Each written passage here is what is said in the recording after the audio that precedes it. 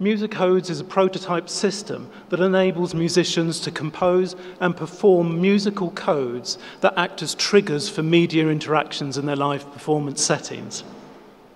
Musical codes, what these are effectively a series of notes and/or rhythms that form part of the music of a musical work that they may be playing in a concert situation.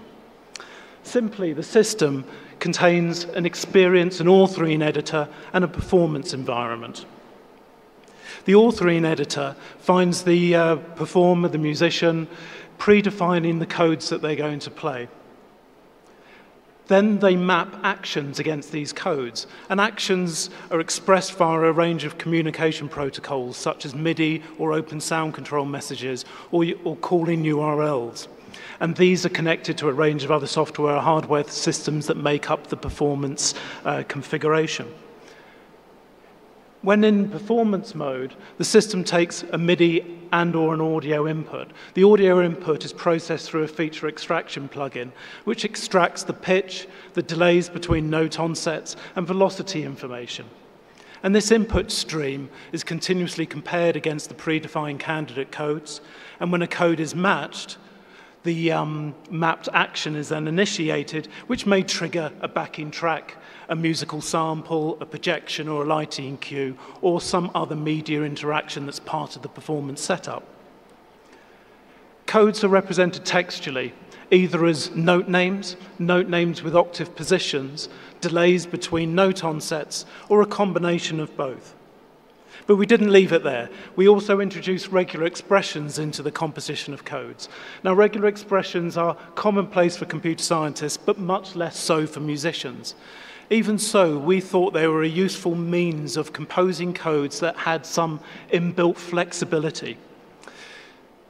Common regular expression characters are the wildcard or the multiple wildcard. And what this means in the case of our example here is you could replace a specific pitch, for example, with the wildcard character, the dot. That means a performer could play any pitch at that point in the sequence. Or if you use the multiple wildcards, you could play any number of any pitches at that point in the sequence, which would mean that a performer could improvise or embellish around a basic code and it still be matched by the system. Regular expressions also allow for ranges, for alternatives, for groups and repetitions and all sorts of different code configurations. In this very simple example, you see the performance view, the incoming note stream on the top. There's one single candidate code on the left-hand side, and as notes are matched, they are highlighted in red, giving feedback to the performer. In this instance, when the code is matched, it triggers a backing track that the keyboard player plays along with. So that's a bit of background about the MusiCode system. The paper charts an exploratory process of us iteratively developing the MusiCode's software in response to emerging requirements from users via a series of workshops. And through these, we've learned some deeper principles about how human performers interact with the system. There was some previous development work on MusiCodes that wasn't evaluated with performers, but the paper picks up at the point that we refer to as version 1. And we deployed this at 2 workshops and then re-engineered the system in response to the requirements and the thoughts that came out of these 2 workshops and produced version 2, which was then deployed at a second series of 2 workshops. The workshops engaged with 23 participants that included a range of professional, pro-am, and amateur musicians who brought along with them a range of acoustic and electric instruments. Each workshop lasted approximately 3 to 5 hours and followed a similar structure, which was setting up their instruments, installing the software onto their laptops. Then we guided them through a tutorial of the functionality of the MusiCode system. And then there was an extended period of self-exploration with facilitated support. Finally, there was an opportunity for them to show and tell, to feedback what they had done with the system, and to discuss their experience of using it. I'm just going to give a very quick skim through some of the findings that came out of these workshops. And these are presented under a series of headings that basically represent the workflow of using the MusiCode system, in that you compose codes, You then set up the system for use. I'm not going to cover rigging the system here. This refers to how you configure music codes within a much larger performance ecology in a live performance setting, which wasn't part of our workshop. Then we're going to look at how people performed the codes and how they captured and analyzed their performances. So the majority of participants worked with pitch-based codes. Some made short codes of just a few notes, some made longer codes. Some made them octave independent, some used specific octave positions. And they found that these made the codes looser or tighter. For example, there was one participant who was playing a tin whistle into a microphone plugged into the system. And they found that the ambient noise in the room was compromising the system. It was stopping the system from recognizing and matching the codes they were trying to play. So they found that by specifying an octave position which was suitable for their instrument, the tin whistle, which was quite a high pitch range, this naturally filtered out the majority of the ambient sound in the room, making the system much tighter and enabled them to perform and match their codes quite effectively. 9 participants worked with regular expressions in the composition of their codes, and these were pretty much the computer scientists in the group. The musicians, we have to admit, struggled within the bounds of the workshop to incorporate this into their code composition. And there's a bit of a job of work to be done there about how best we can maybe hide regular expressions within the system, which I'll come back to in a little bit later. As well as using regular expressions to make the codes flexible, they also used them to overcome challenges in system recognition. So one example was a guitar player who had composed a code and defined it in the system, but there was a specific note that the feature extraction plugin was struggling to recognize. So rather than having that specific pitch, they replaced it with the wildcard character of the regular expression, which meant that that pitch would be matched every time he played it. So therefore, he made the code looser and easier to match. It became obvious in version 1 that it would be very useful to have codes only available to be matched and actioned at certain points in the performance of a musical work.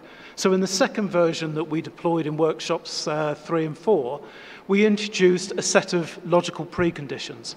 So these were conditions that you could assign to a code for when they become available to be matched.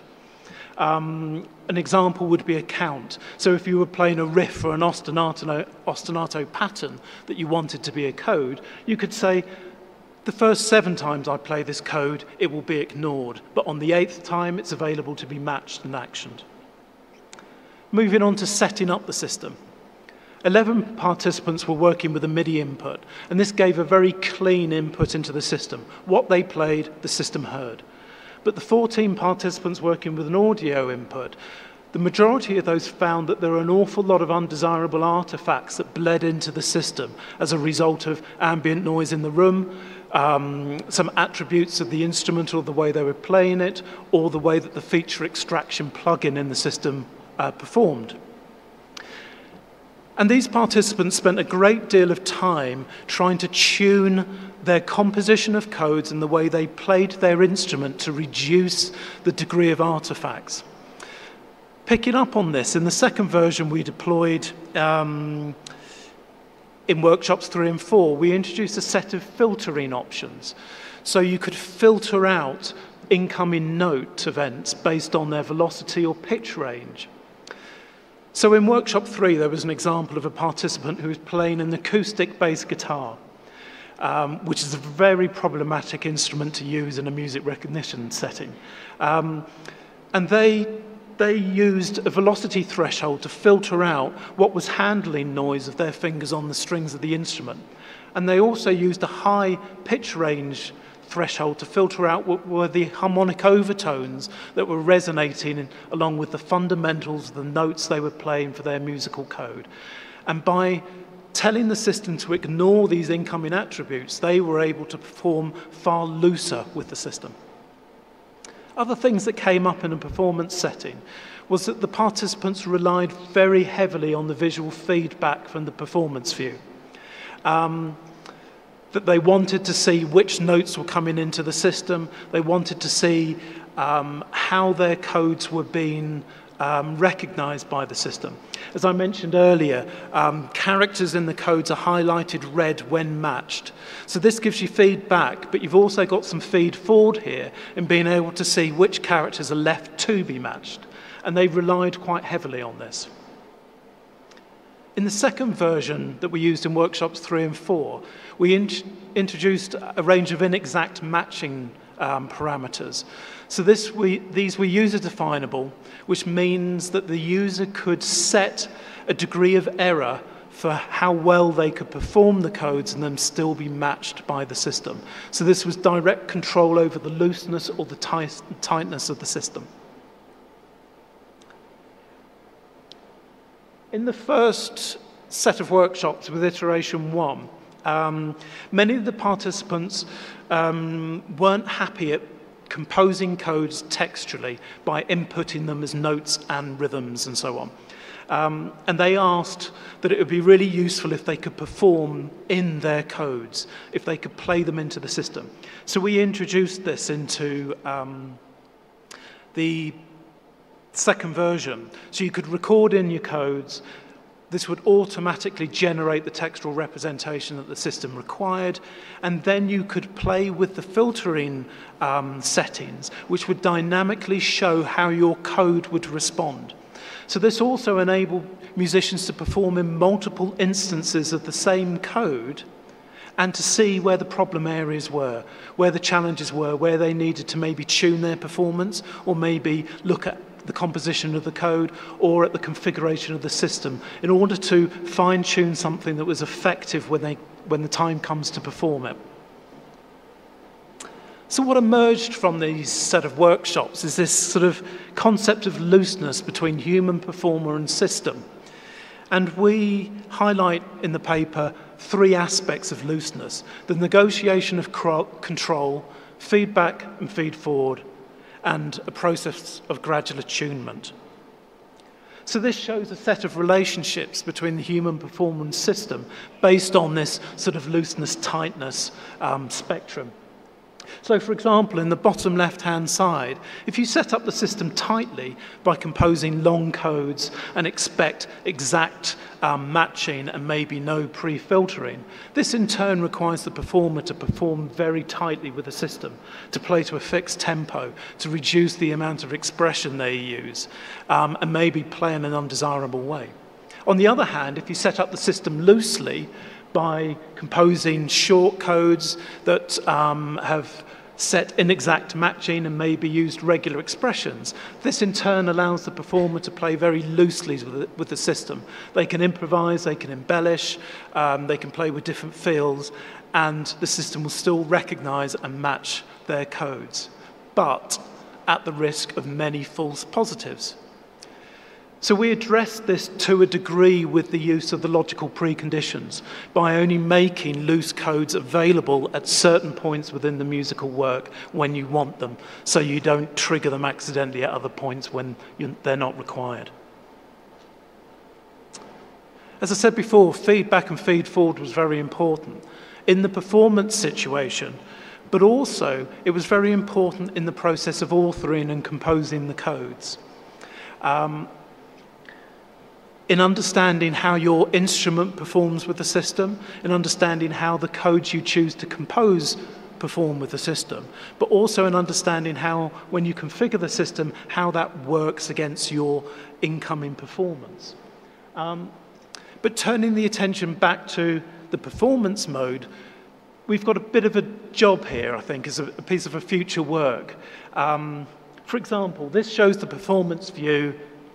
Lots of lovely information there to look at.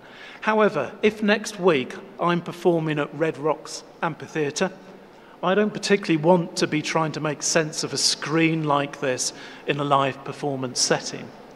So we've got a piece of future work here to try and understand what kind of channels or mechanisms can we use to successfully give appropriate feed forward and feedback to the performer that would work in a performance setting.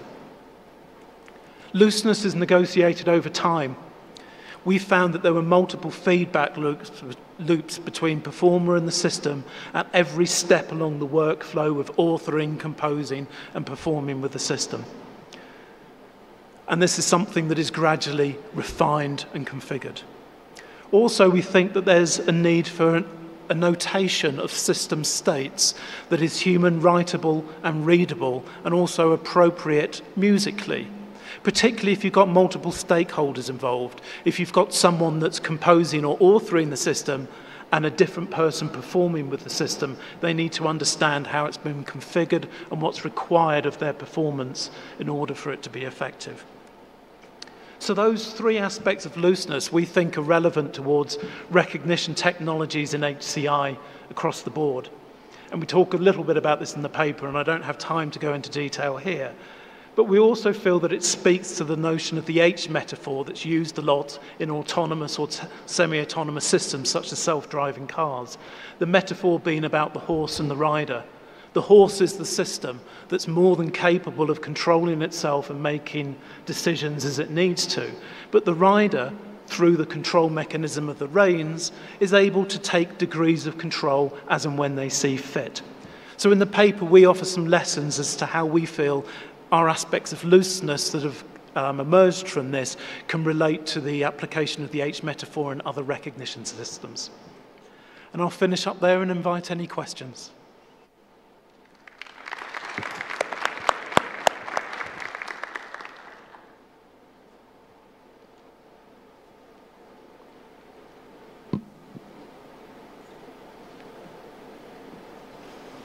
Andrew. Hello. Hi, Andrew McPherson, Queen Mary University of London. Thanks for this really interesting talk.